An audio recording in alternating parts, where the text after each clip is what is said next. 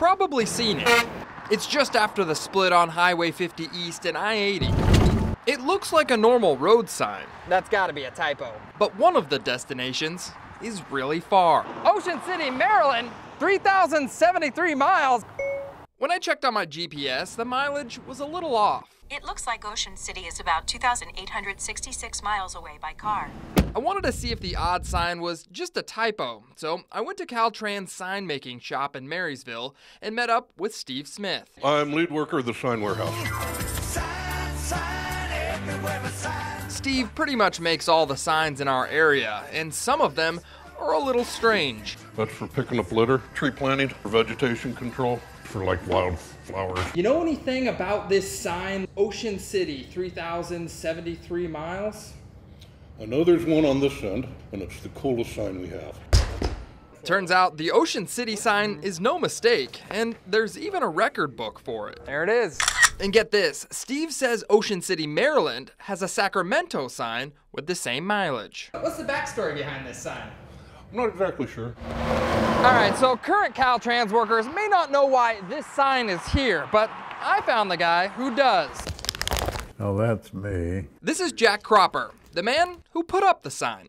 It's a novelty. Jack was a former Caltrans maintenance manager back in the 1970s and 80s. But I was also the top dog. And Jack also has ties in Ocean City, Maryland. I had a lot of relatives, shirt-tailed relatives. One summer, Jack was vacationing in Ocean City and noticed the Sacramento sign in Maryland. That's when he got an idea. Well, if they've got one, we should have one. At first, Jack's novelty sign idea didn't take off. You see, in the mid-80s, the federal government started a campaign to reduce the number of unnecessary signs. What they call CURE.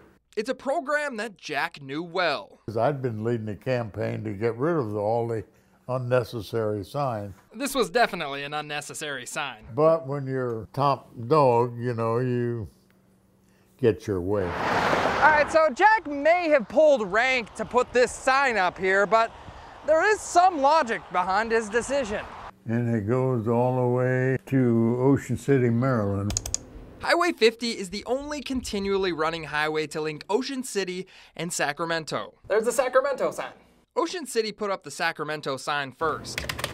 All right, so I reached out to Maryland Department of Transportation. Turns out that a former maintenance manager named Ed Buck put up the Sacramento sign in Ocean City.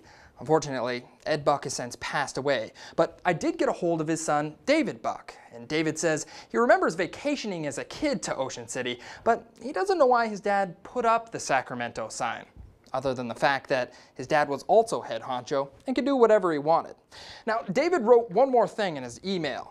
He says that the Sacramento sign was actually stolen twice since his dad put it up. It was a common problem to have these signs stolen. Jack says the Ocean City sign has also been stolen and replaced a few times. All right, so Jack doesn't know if this is the exact mileage to Ocean City, Maryland, but he says if you want to find out for yourself, feel free to drive Highway 50. Hey, thanks for watching, and check out more videos just like this. Also, write in the comments what other stories I should be checking out. Yeah, you can click right here.